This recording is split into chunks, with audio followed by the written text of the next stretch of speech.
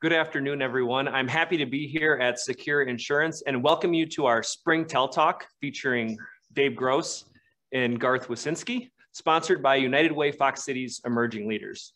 My name is Brenton Teeling, Vice President at Legacy Private Trust Company in NENA and United Way Fox Cities Emerging Leaders Chair. We are thrilled to hear from Dave and Garth today. And before we begin, I'd like to take just a moment to recognize and thank our Emerging Leaders sponsors. Our platinum sponsors are Amcor, Alta Resources, Integrity Insurance, Kimberly-Clark, Miller, and US Bank. Our gold sponsors, Godfrey Kahn and Menasha Corporation. Our silver sponsors, Community First Credit Union, Legacy Private Trust Company, Myron, Secura Insurance, and our bronze sponsors, Bergstrom Automotive and Premier Best Western Bridgewood Resort Hotel. We have just a few housekeeping matters before we begin today. Please note that all attendees are muted and in listen-only mode. Portions of our presentation today will have shared slides. For optimal viewing, please use your side-by-side speaker mode during the shared slides. Lastly, we thank all of you that submitted questions as part of the registration process. To submit questions during today's presentation, utilize the Q&A box. We have many great questions and we'll address as many as possible today. If you've joined us in the past for Emerging Leaders event, welcome back. If you're joining us for the first time, again, thank you for being here and we'd love to welcome you to Emerging Leaders. Being an emerging leader is a great way for young leaders to invest in lasting change in our communities.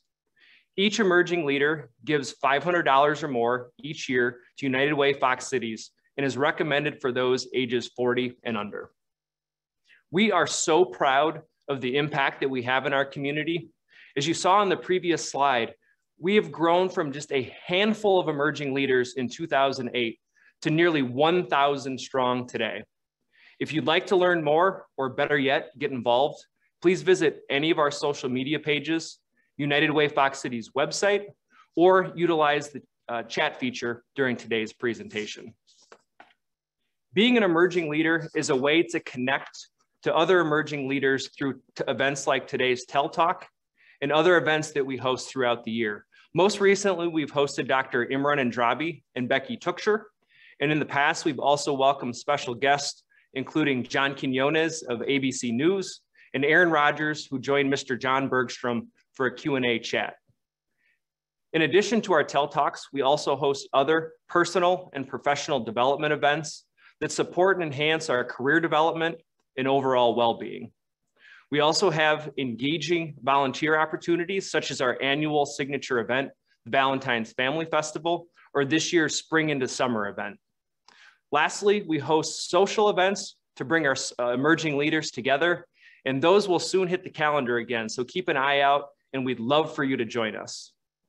I'd now like to introduce our co-moderator for today's event, Samantha Purcell of Secura. Samantha is a Link Committee member and will introduce our special guest today. Samantha?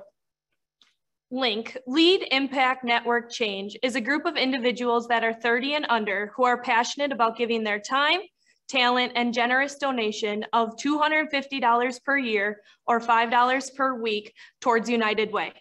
If you are interested to learn more about Link, please scan the QR code on the right-hand side of your screen to learn more.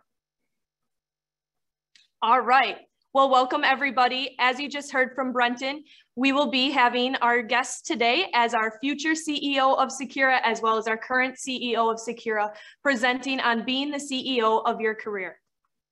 I am Samantha Purcell. I am going to be the co-moderator for today. I'm a project manager at Secura Insurance, and I serve on the United Way Link Steering Committee. Hi, thank you for joining us today. It's wonderful to have our emerging leaders on with us and Link members as well too, or wannabes as well. I'm Dave Gross, President and CEO of Secura Insurance for only 5 more days. So today I can say just about anything I would like because I get to turn it over to this next guy. I've been with Secura for almost 25 years. It's been my honor and privilege to lead this great organization, and we look forward to talking to you today. Hi, I'm Garth Wicinsky. I'm our current Chief Operating Officer, and with any luck, when Dave goes and moves into retirement, I will be voted on as our next CEO. Excited to be here with you today and look forward to the conversation. And I'm Bree Voster, Specialty Lines Underwriter with Secura, United Way Link Steering Committee member, and the other today. So to get started, Dave's going to kick us off talking about Secura's demographics. So our subject today, be the CEO of your career. We wanted to show you just a little bit about what Secura is and our 1,000+ employees that we have. You can see by the pie chart that we are well suited for the future, that we have all ages of individuals. And it's our job as leaders to engage them all in their careers, to be honest and open as to what they want to do in their career. And let's face it, in today's world, there's probably not an exact career path. And so between you and us figuring that out together, it really works well. You can see the average tenure of our associates is 9 years, but a third of our associates also have at least 10+ years. And that's really important because we've hired over 400 people in the last 2+ years. And so it's been pretty cool investment in talent. More importantly, we do an annual survey every year as one feedback mechanism, and we find that 98% of our associates are saying they're either satisfied or very satisfied in their careers here. And that's a moving target, right? We have to earn that. They have to earn that at all times, and that's our job to do so. Thanks, Dave. Garth, would you talk to us a little bit about a pipeline succession plan versus a portfolio succession plan? Sure, I'll talk a little bit about both and how we use both of them here at Secura. So first off, on the pipeline, it's a traditional model of, some of you might call it silos, where you start in an organization, for us, you could start in the claims division, and you'd spend 25 years of having a great career in that claims division. We compete with a knowledge worker, and we need a lot of people who would be interested in that type of career path, where they become subject matter experts, deep knowledge workers, well sought out by others for their constant expertise within that area. Under Carrie Shear's leadership, we also developed something we call the portfolio model. When we do our hiring and we do planning for the future, most of the entry-level hires we make are recent college grads. And we know that that group of people is gonna probably have 7 or 8 different jobs within their career. And we created that portfolio model because we want many of these people to have that opportunity to have all 7 or 8 roles with us. So the people who are moderating today, they're examples of a portfolio model for Secura. They started out in one area of the company, they earned an opportunity to do something different with us, and now they're off to a career working in a different area of the company. We believe that both will be needed for us to succeed long-term, but we're really excited that Secura is an organization that really values people who can be real, earn it, have fun, which is one of our mantras. And under that portfolio model, it gives people an opportunity to jump around. You could work in an underwriting operation, you can move to the IT operation, you can move to marketing, you can move all over our company with this type of a model. And really, it's based on you earning it in the current role that you're in to earn that opportunity to go and do something else with us. So both will be important for us in our future. And we're really excited to have success stories like the 2 moderators today talking about their portfolio experiences. Dave and Garth, what does it mean to be the CEO of your career? I'll start with that. So a long time ago, I learned that opportunities are, they don't always come when you plan for them, right? And you have to be ready. And so to be the CEO of your own career means you be the best in the position that you are in today, and you raise your hand when you want another opportunity. Literally, figuratively raise your hand. You talk to your boss, you talk to HR, you own your own career path. And with that, then you make it known to your organization. As an emerging leader, you know that, right? That there are opportunities in your own firm, and that you can find those opportunities if you're willing and you're the best at what you do in your own position. So for me, it has always meant to just plan out where you want to be, plan out what you want to do. And if it's not working at one firm, you know what, there's lots of firms out there that can use your talent. And so when we lose people, we hope they come back even better and stronger. And we do have a lot of boomerang people who do come back to us. Yeah, I would add on to what Dave said. You know, we've got many different models of what that might mean here. And so for some, they need a formal plan and they really want to plan out what that might look like. And for others, they may not have a 5-page document. They just want to really excel in the role they're in. And as opportunities come their way, they may or may not be interested in them. And just to really find that happy medium of doing well in the career you're in, being satisfied with that career, and also being open-minded to opportunities that could come your way. So for me, it's a combination of potentially having a formal path and also being open-minded to the informal things that come your way. But all along that way, you're going to hear us talk a lot about earning it, and earning it where you are creates that opportunity for you to do other things. Dave and Garth, what types of career risk did you take on your journey to CEO, and how did they shape you? I could handle it. I'll talk first on this one. I'll say, so we're in a relatively new building, and I was the sponsor for the building. And one of the stories I shared when we were going through this discussion ahead of time was just to talk through how there was a leader here that talked about how leading that project isn't going to help your career, but it sure could hurt it if you screw it up. So it wasn't me. I'm happy to say we're in the building, so it wasn't screwed up that bad. I think another career risk I took, though, was just a belief in some other people. When I was the leader within HR, there was a strong performer on that team, Kara Wedig. She also had an interest in doing other things for the organization. And through nudging and pushing a little bit, pushing her outside of HR and going into the operation, where she developed an interest in CI. So she had some great plans for what she wanted to do in the CI space, but the organization wasn't necessarily ready. And so Dave would say that I always had money hidden in the budget somewhere. So I helped fund some of the things that she was very interested in doing, and then she was able to earn it on her own. So some of that career risk, I think, is also having a belief in others and helping them through their career, even though there might not be formal things set in place for you as well. Thank you, Garth. For me, I had 17 years of working before I joined Secura. And in that career, before I got here, there was many risks that I took. I moved our family multiple times.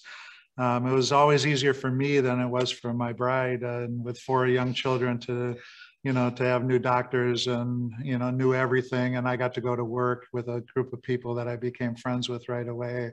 But I took the risk early in my career to say, I'd like to see what's out there. And whether I succeeded or failed at that risk, it was well worth taking it, because it never would have gotten me ready for the position at Secura had I not taken that risk early.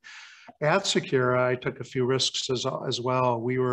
I was a senior VP of sales at one time, and then an operations position was open, and I marched into our former president and CEO's office, very brave, marched in and said, I'd like to do that job too.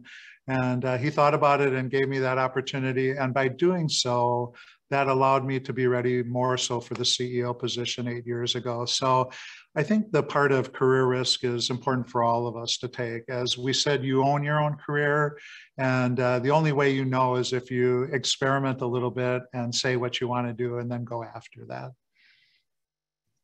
Yeah, and from mine and Sam's perspective, I started more in a support role on our marketing team before transitioning over to the operational side of the business and joining underwriting. And this was a risk for me, not knowing exactly what I was getting into. And Secura was willing to take that risk on me as well. And Sam did a similar thing, starting in an operational side of things and claims before transitioning to a support role in project management. So we've both taken that risk, and Secura's taken that risk on us and has given us that opportunity as well. We did hear that Bree kind of reduces some of that career risk by planning her vacations out where her boss goes. Yeah. Not true. Yeah. Not only do have Bree and I taken a career risk, but outside of our day-to-day job, Secura has given us the opportunity to also take risks with extracurricular things, such as hosting the TELTalk today and being a moderator, joining the Link Steering Committee with United Way and representing Secura, as well as building out our young professional network for 30 and under here at Secura are some additional risks outside of our comfort zone that these guys sitting here have fully supported us, as well as the company. All right, Dave, how have you handled failure in your career? Yeah, besides crying. I think failure is all a part of who we are as individuals, whether you go back to your youth and you missed out on a team opportunity, or trying out for the play, or doing anything as we grew up, right? And that extends into work. And so for me personally, I tried to learn why I did not either handle the situation as well as I could have, or why I did not get a position that I applied for. And it was a lesson learned. And I looked at who might have gotten it ahead of me, and why did they get that? And why did I not? Or what did I have to still work on to be better for the next opportunity? It's not easy to fail. Risk taking is both ways, but what happened for me personally was I believe it made me stronger. I tried for positions all over the country prior to Secura. I tried all the way through to say, could I interview for something that was bigger or better or greater? And when I looked at it and I said that I missed out on the opportunity, I still tried to learn to be able to find the next thing that would fit me and my balance. You might have had to go back pretty far to find that failure piece for us, because our organization has had 10 past years of the best profitability and the best growth we've had. You don't have to suck up anymore. I only have 5 more days. You don't have to say that. So thank you, though. All right, Dave and Garth, what suggestions do you have for emerging leaders on how to build their own succession paths? Yeah, it would probably come as no surprise. Step 1 for me is earn it where you are today. There's no better way to have an opportunity to do something else but then by being really good at what you're at today. I think I would add on to that too is, at least within our organization, it's vital that you build relationships with other people, relationships with other leaders, so people can see what you've done. I also believe that you're only going to get so far on your own ability. Leaders have to want to pull you up. And so if you're one who just thinks you can do it and you're going to be seen and you don't need to build relationships, I think that would be a little bit harder for you. So I would also say to focus on building relationships as you focus on doing something else with your career too. Yeah, that's awesome, Garth. I think about the question that I had before on failure. I think the one point that you made about making sure you network, I think I could have done that much better earlier on in my career. I was so focused on my current role and then in transferring with my organization that I didn't build as many relationships as I could have. So I think it's critical. Whether that ever pans out for another position for you or not, the soft side of that is you become friends with more people in the organization. You walk a mile in their shoes, you understand what their position is, and that makes you a better person, a better leader ultimately as well. Dave and Garth, how do you maintain balance for yourself, and how do you ensure there is balance in the teams you lead? I'll start with that. So balance, it's a word that we not just talk about, but we try to model. So you see a photo of my family, and my balance is my family, 4 children, 3 of them married, 5 grandbabies today, even though there's only 4 in the picture. I've been blessed with this amazing part of balance. And I think for when I translate that to work and I think about this part of balance for all of our 1,000 associates, is that at times it's going to be out of balance, right? Your home is going to be out of balance, or your work might be out of balance. And it's our job as leaders, but it's also our job as individuals to say when we are in or out of balance. And it's unrealistic to think that all 1,000 of us are perfect equilibrium at all times. But you have to open up your mouth and be able to say, I need help because my aging mother needs some more time from me. You know, certainly COVID has taken that to a whole new level of us saying that we can meet our associates where they're at, and we can be a much more balanced company by saying that Sam can get off be at the bus stop for her children, where she can go to a sporting event, where we can think about how do we balance. So we try to emulate that as people and as leaders. And if we don't emulate that, then I think all of our people will look and say, well, you're out of balance, Dave, and why should I be in balance if you're not? And so we work really hard at the balance equation. Yeah, for me, I would just go off of what Dave talked about. I think part of that leadership starts from the top, and you have to model that behavior. And so under Dave's leadership, he's really shown the entire organization, this isn't a 24/7 type of a role that you need to have. You need to be really good at what you do. And Secura wants you to be really good inside of Secura and outside of Secura as well. And I try to model that behavior as well. I work hard when I'm here, and people also know that you're not going to hear from me on Saturdays and Sundays. I have a lot of hobbies in my personal life too, and I love to do things with my family and my friends. You can see here, I've got a family with 2 children, and we're very active outside. And we also take a camping trip every year with a group of friends, and we like to have a blast doing that. And this is a picture from us in the Outer Banks, all jumping up and celebrating and having a good time. So, you know, no role is so important where you can't take your time off as well. Part of that question was also, you know, how do you talk to others about this? And I can use an example of a person on my team named Katie, who's got 3 young kids. And I talk with her all the time about, you can only spin so many plates and spin them all well. Sooner or later, something's going to drop, and we don't want the plates to drop. So focus on the work that really must be done, spin the plates really good at Secura, and ensure you're spinning those just as well at home, because there's people in your home life that want you as well. So balance that all out equally. So again, I think as Dave talked about, showing it as an organization that you want balance and then modeling that behavior. Yeah, and you as the CEO of your career, as you own that, you have to open up your mouth and talk about what your balance is, right? My balance is different than Garth's, and yours is different than your boss's for that matter. So if you see something out of balance in your organization, it's up to you to say that. It really is, or that I can't take anymore. And I think that give and take really opens up the door for greater communication overall, because I believe all of your companies want you as a balanced individual as well. Yeah. So during COVID, we wanted to make sure as an organization, we continue to communicate with people. We knew all of the challenges that were there. And Dave did something where he sent a daily email out. It basically is 3 o'clock email. And if you just read into all the stories of what was going on in his life, and we just wanted to stay connected.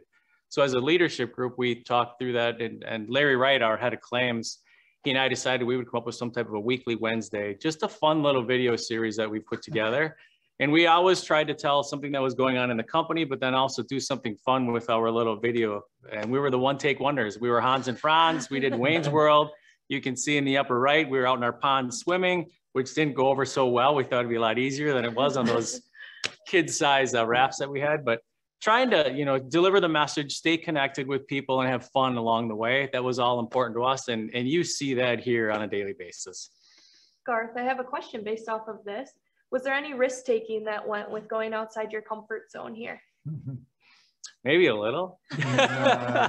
But, you know, I think for those who know me well, I'm serious about our business and the performance results we have, but I'm also a goofball who likes to have a fun time. So, you know, making sure I knew my lines was one piece of it, but the other side of just having fun and saying, yeah, I'll do that was easy.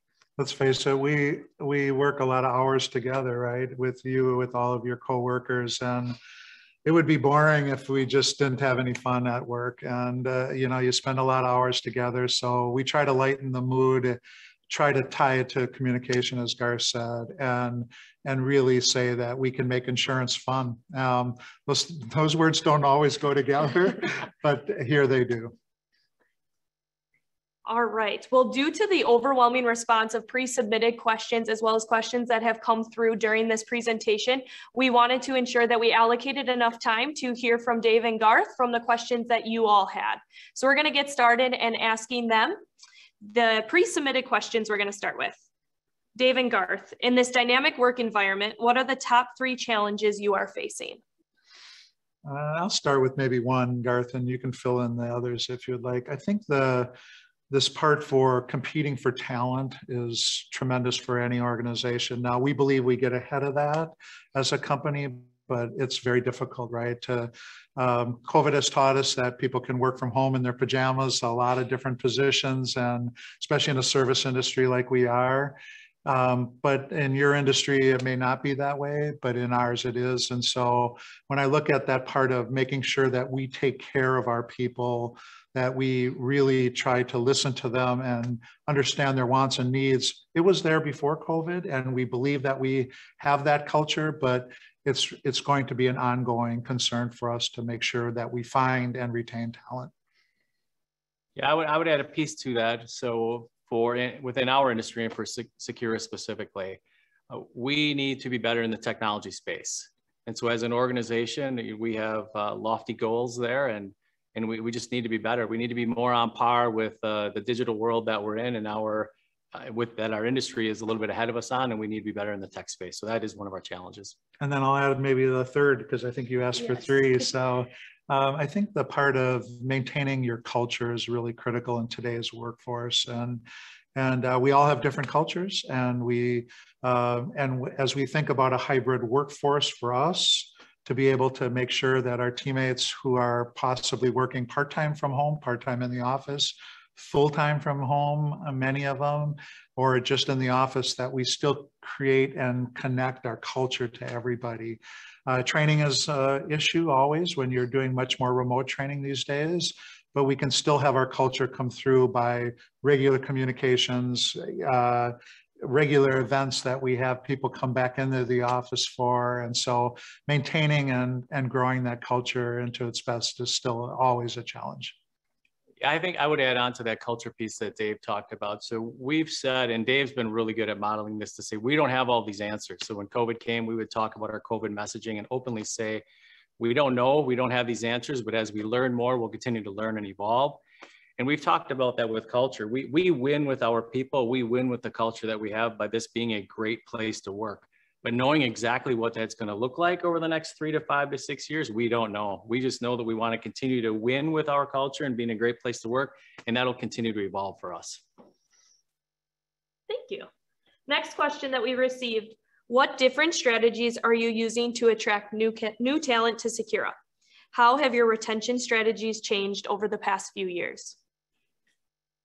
All right, I'll take this. But what I will say too is that for many years, with the culture that we've had, we've been blessed that we have pretty low turnover. We do a lot of benchmarking. We know our turnover is about half of what the industry is. And so no matter what leader you are at Secura, if you're at a different conference and people are talking about all of their challenges with turnover and culture and things like that, we listen to those, but we haven't really had the issues with recruiting and with turnover. But I do think that we have a conscious model. We partner with a few colleges, and we've invested money into training programs. We train up new college hires to know our industry, to know claims, to know underwriting. We've got heavy investments there, and they pay off for us. So we haven't necessarily yet to date had to do something new and different. We just have to continue to evolve with what we're doing. And as we continue to grow, have more flexibility for multiple training programs, multiple classes and things like that. But we haven't had a 180-degree shift in what we're doing. I'll add just a little bit to that. On Kristen in our marketing area do a wonderful job of showing our heart and soul as to who we are as people through social media, through connections all throughout the industry. And that, we believe, resonates with people as they think about coming to work for Secura. It would resonate in your firm as well, too, in that we try to let people volunteer for anything that their passion is around. And because we know the greater community needs it, United Way is such an awesome example of that we try to give back into the community, because we're more than a balance sheet. We're more than a paycheck.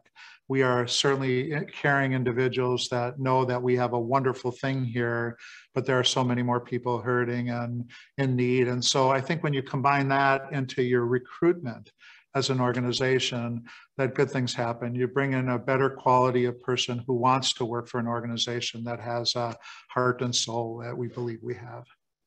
Yeah, I'd add on to that too, Dave, that, at Secura, it's pretty obvious that coworkers care about each other. And I think that comes through that mindset at the top, whether you were the CEO or even when John Bykowski was CEO, we want to have high levels of engagement. And so we've been measuring culture. We've had culture measurements in place since 1998. And so that just shows we've thought culture was a big deal for a long time. So for those listening, I'm going off script a little here. For those that are listening that aren't a Secura associate, how would you recommend that they bring back to their company ways to improve their culture? So I'll start with that. I think there's many things that you can do. It talks about taking some risk, right? If you have an idea that you think could make your firm better, or you network with somebody that talks about their work situation, and you hear an idea that you think would resonate, don't be afraid to go tell it to somebody. Tell it to your boss, tell it to HR, tell it to the president, CEO, tell it to someone, right? Do we do everything that our associates recommend to us? Absolutely not. We try. We try to think about how we can be better for all of our people. So I think you have to take that risk to say, I'd like to have some change here inside of my organization. And I'm going to be one who not just throws out the idea, but will lead it. If you recommend and volunteer to lead it, it's a whole different thing than if you just throw out ideas and see what hits the wall. So. Thank you. All right, next question we have here is, have you used any trick to help a team member that is not as motivated as you to work hard for things and thinks they are entitled to the next step in their career?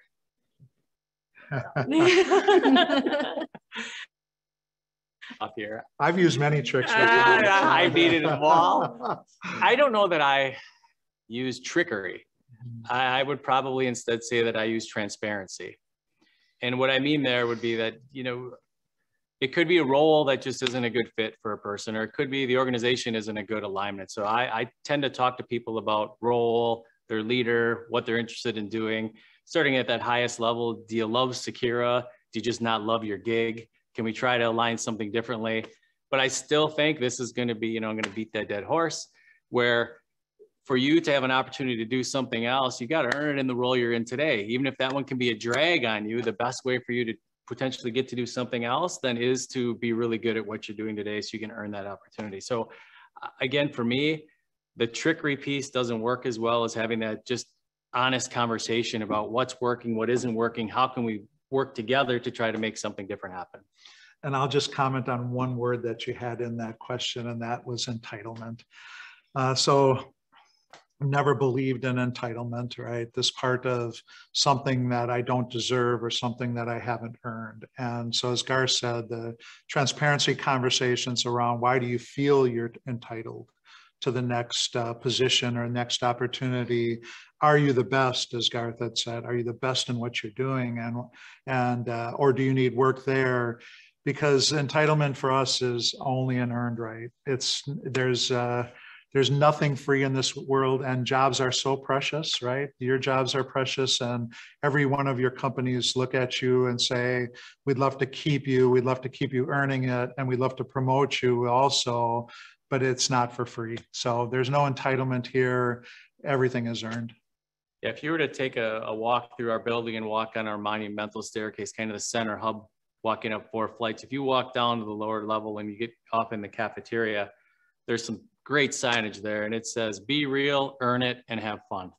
So that entitlement mentality doesn't work here. All right, we have a question that was submitted. How has the importance on diversity, equity, and inclusion changed how you lead or grow your teams? Garth, I'll start with that. Okay. So whether we're talking about DE&I or ESG or a sense of belonging, right? If you combine all of that into this role of what are we as human beings in this world and how do we treat people, that's how it's really changed and shaped us as leaders. We think about that much more so now than ever. We used to say we were a representative sampling of diversity of this area. And that wasn't good enough. That was weak in our approach as an organization. We kind of looked and said, Garth and I talking together for the last 8 years said, we can be even better than that. So I'll let Garth talk about how we reach further for individuals and then how we treat everybody here from a respect area and the associate resource groups that are forming. So Garth, if you'd like to handle that. Sure, I could. And I would also say, you know, we talk about serving our associates and we ask questions around inclusion and belonging. And we have 90+% of our associates on the most recent survey saying they feel a sense of belonging, they feel inclusion here. So that, you know, in terms of a pulse check, that is a good pulse check that we have. But as Dave said, just being the sampling of the community wasn't great enough for us or good enough for us. We also, you know, through Dave's work, we're governed by board of directors, and we talked at the highest level there to say we wanted to be more diverse as a board of directors as well. And so that's happened under Dave's leadership there too. But as an organization, we do look, we don't have numbers and data and metrics that we have to hit on that line, but we do know that we want to be more diverse and more inclusive as an organization. With that, there's been a number of associate resource groups that have started or employee resource groups. And that's been a wonderful way for us to have a ground up thought process to how everybody is feeling here in the organization. And our management team is encouraged to attend, not to lead them necessarily, but to attend and to listen. The listening part of sense of belonging for all is really critical. We've had days of listening, days of conversation with our associates. Those have been wide eye-opening things for us to just hear where everybody's at today in today's world, and then to try to do something about it as well. Yeah, I think the listening days that Dave talked about have been really good for me. By nature, I would want to be a problem solver. So sitting and just listening for the 30 or 45 minutes has been a good opportunity for me to learn and grow as well, because they're not asking, or no one's asking for you to come up with a solution. We just want you to listen. We have a follow-up question to that one too. Do you think Secura is a diverse company? And if not, what are you doing to improve diversity? Well, I think that's a really good question. Do I think we're a diverse company? I do think we're a diverse company. And you could look at diversity in tons of different measures. So if we talk about diversity of thought, we have diversity of thought all across our organization. Do we have diversity between the ratios of men to women? We definitely do. We've got more females working here than we have more than men. So, but when we talk about taking it down further levels from that, that's where we have work to do. We have more work to do. And some of that is involved with focus, as I talked about earlier. We have a great relationship with a local university at the University of Wisconsin-Oshkosh. We get 80% of our new college grads from that university. So we need to go deeper and farther reaching to show people of all colors that this could be a great place to work as well, instead of just relying on the one campus search that we primarily rely on. All right, next question. What considerations would you recommend to decide when to take the leap to a new career path, particularly when moving from a stable corporate job to a freelance small business work? I can start with that. So in that example of, changing from a corporate job to freelance, my advice would be to follow your passion. We all have our individual passion for work and what we want to do.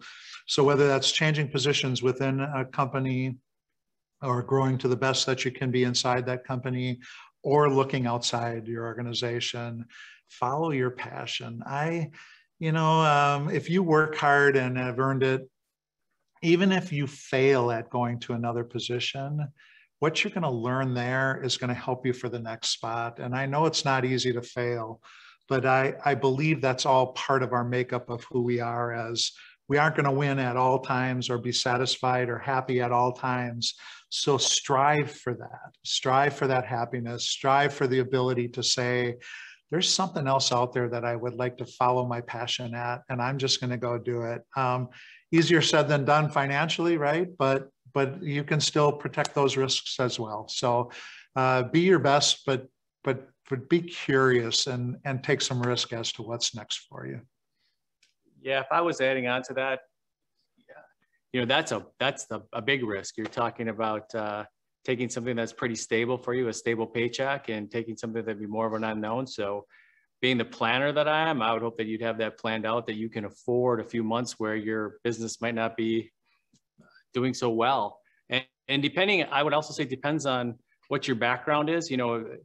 If you work into, as an example, and you want to take this risk and it fails miserably after a couple of months, you got countless opportunities where you can go back into that tech space and be employed like that. So it's not as great of a risk as if you're in a role where there aren't that many opportunities for you. So I think the type of career risk that you're talking about and the role that you play plays a part in that. At least it would for me. Thank you. Next question.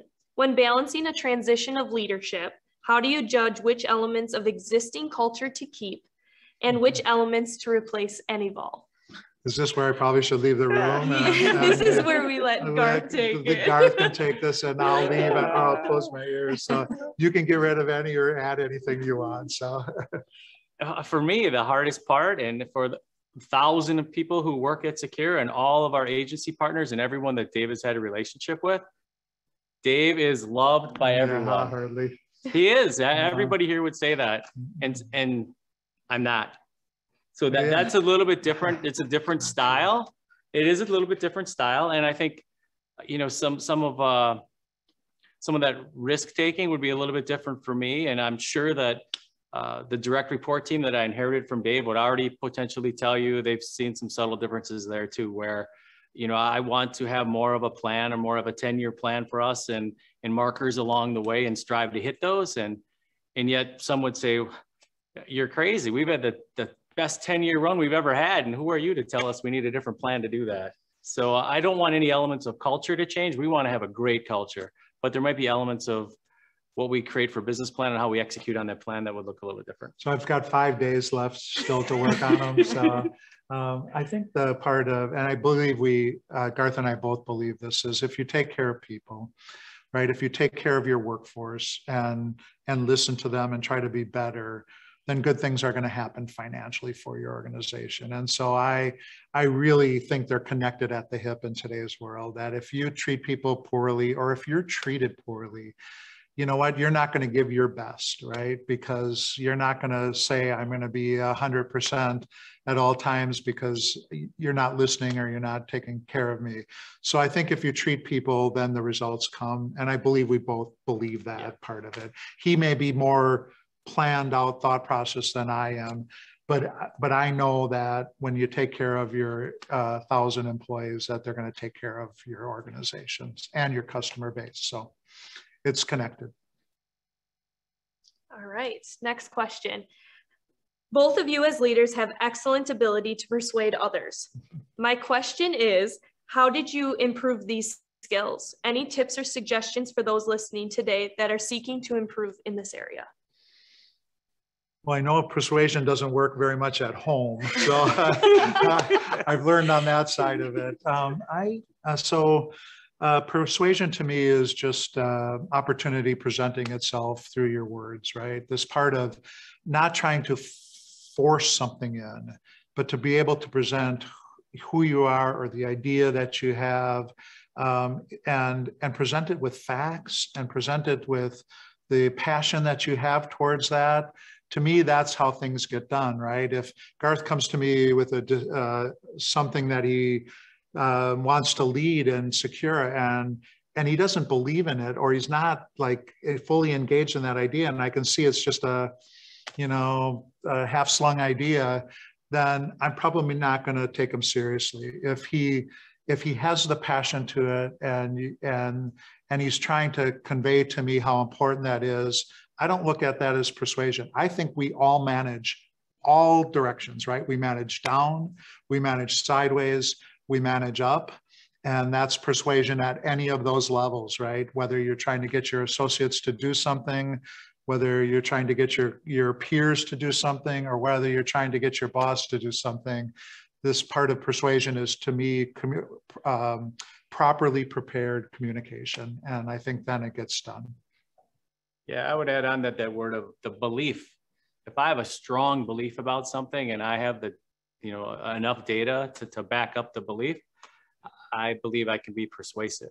Might not get it done in round one, but I also believe there's some grit and perseverance with that. And I can use, Dave knows where I'm going with this. When we put the proposal in front of our board of directors to approve building a new building, we went 0 for 2. On the 3rd try is when we were successful. But I had the belief, we had a belief as an organization in what we would need as a physical space to support the growth of the organization. And so at the end of the day, we persevered and got that through. It was a strong belief in what we needed, and I could be very persuasive. If I don't believe in something, it's super hard for me to persuade anybody to do it, because I really don't believe, and you could see it, I don't believe in it, and it's hard for me to persuade you to do something then. Yeah, we struck out twice, not just with the board of directors on the new facility. We struck out with our internal team, my direct reports. Not everybody was on the same page on that either. Some saying too expensive, some saying, that we can take those dollars and use them elsewhere in the organization. All true statements, right?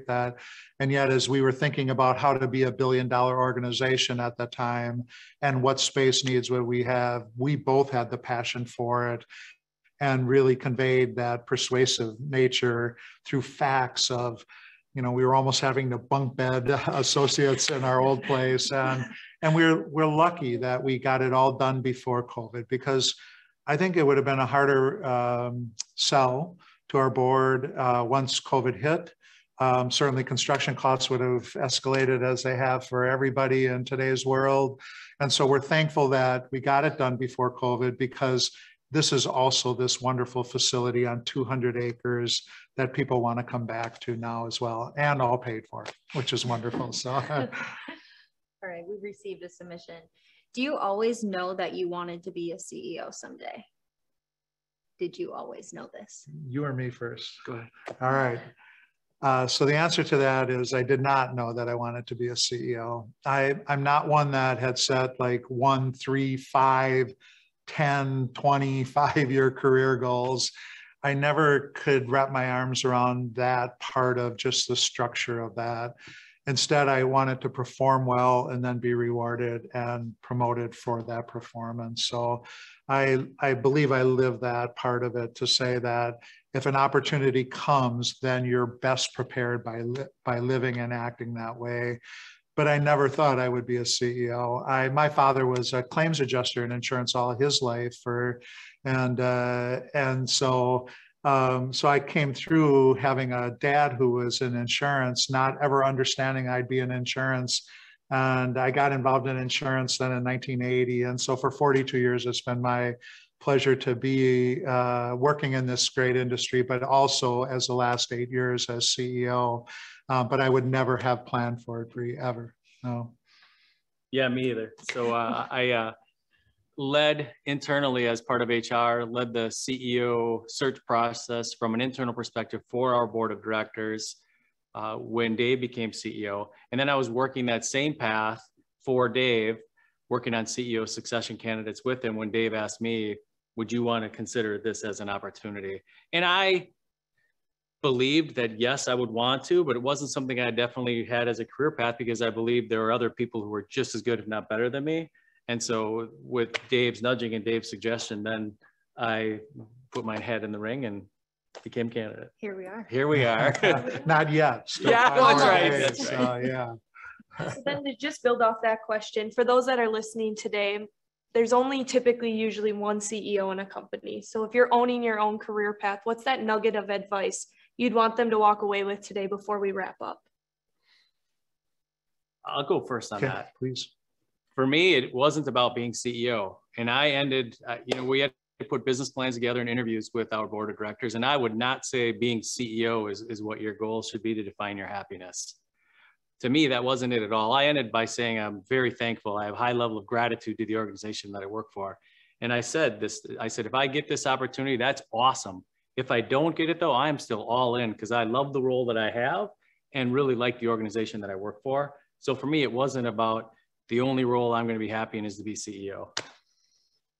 And I know we're going to sum up on some of these things, but for me, it's this part of working hard and being balanced that we talked about, that to me is the CEO right here, that if I'm happy in my head, in my position, my work and family life, this balance to me means I'm my CEO of my time, my efforts, my family, my all that I am as an individual. That part of balance is really critical for me. One more quick question before you do your last nuggets of advice. What or who inspires you to be a great leader? I'll start.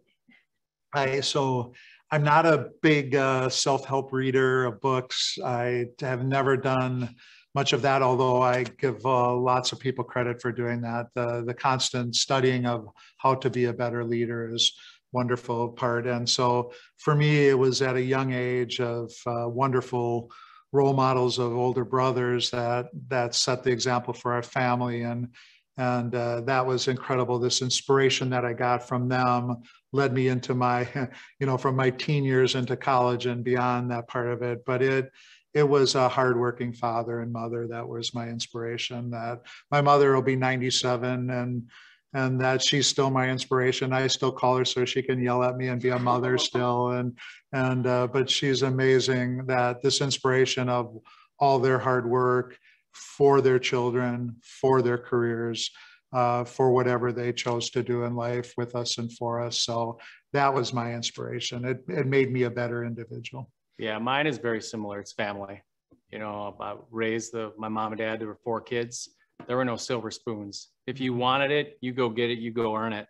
And I've always had that drive. I've always had the drive where I wanted to win and win in life and be successful, whether it was athletics or whether it's in the workplace. And so I think it's just that inner drive, but I think part of that came from how I was raised with my family. Thank you. All right, then to wrap up, we're going to have Dave and Garth just share some of the common themes that we discussed today. All off to you two. Sure, I'll start off like just that portfolio model. Take the risk. It's worth it. If you're in a role, if you want to try something else, you've got an itch, I would encourage you to explore it. Explore it with your supervisor, explore it with other leaders, and take that risk. Yeah, be your best, right, at whatever that is. So the second thing that we wanted to talk about is just this growth mindset of you as an individual, that there's don't be so tunnel visioned in what you are in your position. Look outside of your current role, look outside of your company, and be the best that you can be. And that constant seeking of knowledge of what is that person doing over there, and maybe I could do that, or how can I be better at my position and be more ready for a promotion the next time around. So have a growth mindset of who you are as an individual. That can be textbook growth, can be experiential growth, it can just be knowledge growth. And so have that growth mindset, and I think that will help you always. Another one is network. So we talked a lot about networking today and that advantage, and this is a networking association, right? If you think of United Way and Emerging Leaders and Link, I know many of you are attached to both of those, or you're a wannabe attachment. We'll take checks right now. We have sign up right now? But I think about that part of connecting to greater people for knowledge, but for friendship as well too, connecting to those most in need in the community through volunteerism, connecting outside of who you are, stretching yourself to know somebody better in the organization. Some would look at that and say, that's just sucking up, right? It's doing this, but that's not it at all. You're gonna gain knowledge. They're gonna know your desires and hopes for what you wanna do inside your organization. So network as much as you can, because only you will be the benefit of that.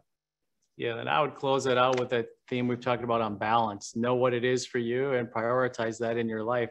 I do that. I talk here about, spinning those plates as we talked about. You can only spin so many, and we want every plate that you spin here at work to be just as good as those plates you spin outside of work. So identify that balance and prioritize it. So we also want to close out by just thanking everybody for dialing in. We know an hour of your time is worth a lot and want to thank you for it. And now we're going to transition over to emerging leader Mel Garretts to close us out. Thank you, Garth. So thank you all for attending today. I know, like Garth said, taking an hour out of your day can be extreme, but we really appreciate your time. If this is your first look at emerging leaders, we do have a few upcoming social events and different things that you can learn a little bit more about emerging leaders. So we have our emerging leaders social event coming up on May 4th. And Emerging Leaders Ask Me Anything on May 12th, which is really who we are and what we do, both very casual events. And then, like Brenton talked about in the beginning, we have our reimagined Valentine's Family Festival, which is the EL Spring into Summer Festival. It's a fun, free event coming up on May 14th at Memorial Park, so bring your families. Additional information for that can be found if you scan the QR code on the right side of your screen, or check out the website. Additionally, we have some fun Link events like Samantha talked about in the beginning. We have our Get to Know Link event coming up on May 4th and the Link social event on May 18th. Go ahead and scan that QR code or visit the Fox Cities United Way website as well to get registered for those events and find out a little bit more. So again, I want to encourage you all to follow us on any of our social media platforms, and also want to thank Dave and Garth for all of the time that they took to put into this event. The outcome that we had with the registration is phenomenal, and I hate to say that it's probably one of our top ones so far. So I don't want to get ahead of myself there. But then also to Sam and Bree, thank you so much for all of the effort and time that you put into this, obviously instrumental in coordinating this. And thank you all for joining us. We obviously couldn't have done this without you guys, and I look forward to seeing you at our upcoming Emerging Leader events. Thank you.